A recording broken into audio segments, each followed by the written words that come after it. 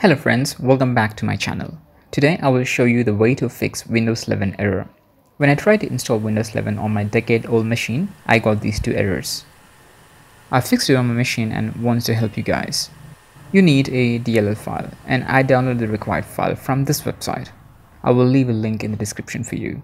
When you open the link, scroll down and click on Download Mirror 1 and follow the prompts to download the file.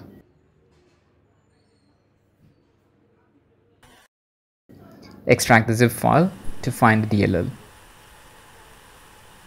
Generally, you double-click on the ISO file. Windows then treats the file as a virtual disk. Since we have an error, it doesn't help when it's mounted like this.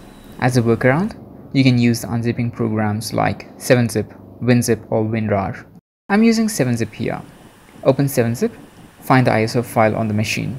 Now extract the ISO. By default, it extracts to the same folder where the ISO is. Now open the extracted folder, go to sources folder, copy the DLL file which you have downloaded earlier to this sources folder. That's it. Now if you run the setup, you shouldn't get the error anymore.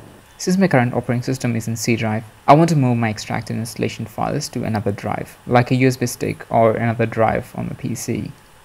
Now that the Windows 11 installation files are moved to D drive, I can safely run the setup.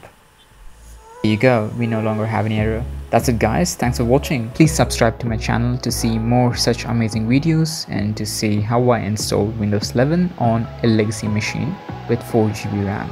Okay, peace.